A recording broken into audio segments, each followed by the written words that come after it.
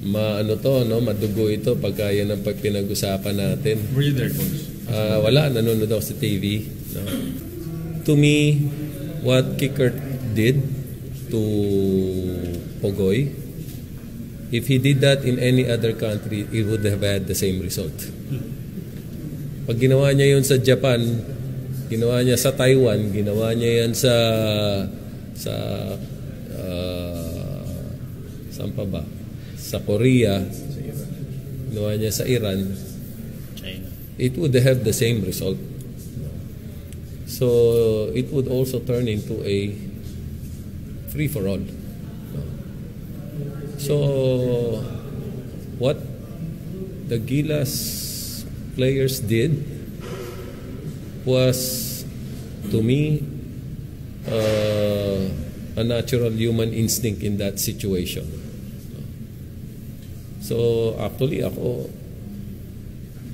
I think it's the Australians who need to apologize, not the Gilas team, because it's Kickert's action that started the whole thing. I do not believe in Luke Longley saying it's Chot Reyes. Chot Reyes, wala mang ginawa si Chot eh. Yung sinabi niya, well, that's that's again, maybe that's debatable, but what Kickert did was the trigger of everything. To me, what is more embarrassing is if Kickert did that in front of our countrymen, with us hosting, and he did not suffer any consequences after doing that. To me, sa akin, yun ang nakakahiya. Na nandito ka sa Pilipinas, binagsakan ka ng siko ng napakalaking tao. Kung yun ay naging kapatid mo, yun ay naging tatay mo, yun ay naging anak mo, kahit nga yung aso ko, ginanon niya, makakatikim sa akin yun eh. So, it's really to be para magpakatotoo ka, natural reaction talaga yon. No, na sabi ko nga, kung hindi nag-react ng ganun, baka mas nakakahiya pa. Na ba't nyo pinabayaan yung kakampi nyo? Binuli kayo ng isang foreigner na nandito sa bansa natin na sa tingin ko lang hindi talaga basketball play. Yung nangyari kay Pugoy, yung banggaan nila ni Golding, basketball play pa yun eh. That was a basketball play. No? And the refs blew their whistles.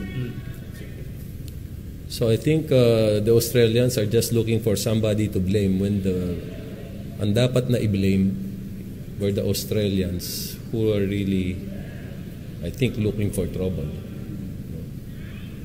when they came here. The tone was set the day before when they were already ripping the decals without any permission. I coached the national team. I would never do that coming into any venue. And you have to respect the property of the other people. Whatever they say. Kahit ano pa man yung dahilan. And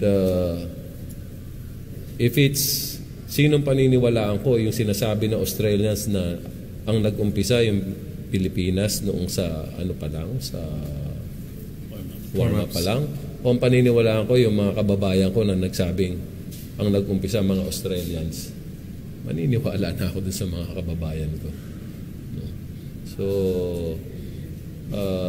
Kickert, I think, started it all. And he did not even apologize. All he said was, it's regrettable. And all he said was, it's unfortunate. But he almost killed somebody and he did not apologize. So, sa akin, pag hindi ka nagalit doon, hindi ka normal. Some people are taking the high ground. But ako, nagpapakatotoo lang ako. Na I don't think it's Chot Reyes' fault. it's Kickert's fault. He started it. And the bad thing about it is our Gilas players were profusely apologizing for what happened. The guy who started this never apologized. He was just saying it's regrettable and it's unfortunate. So sa akin yun ang ano. Tapos Luke Longley saying putting a blame on somebody else.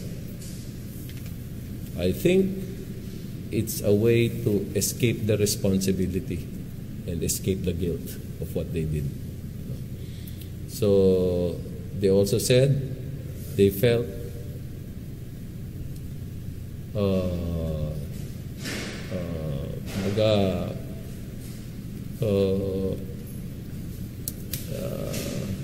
they felt unsafe, no, yung sa security nila, no? Parang they feared for their safety, no? But who put them in that place anyway? Sila rin eh. They put themselves in that situation. No, nobody put them in that situation. They put themselves in that situation. So kung magkakampihan tayo dito, bias ako, Pinoy ako, kakampi na ako sa Pinoy. Some people will say the high ground na what we did was embarrassing. I think mas nakakahiya kung pinabayaan natin yung player natin na ginano na lang na wala tayong ginawa sa sarili nating bansa. Normal reaction yun, magagalit ka talaga. Hindi ka naman galit doon. Sabi ko, huwag niyo akong tanungin dahil haba ito. Tinanong niyo pa ako eh. Haba ito. Yung nangyari after that, this is ba, yung may kinuyog, dapat daw inawat na. Pero ano ba? I will not justify that. Ano talaga eh. Mali talaga yun. No? I agree. Mali talaga yun. Siguro nung burst of emotion, after that, dapat naawat na ano na, yun hindi ko ma-justify, no? But that instant, that split second where there's a burst of emotion, na galit, na gano'n ang reaction mo, kung tao ka, flesh and blood ka, at nakita mo yun, magre-react ka talaga. Kaya nga, to me, it's just being human.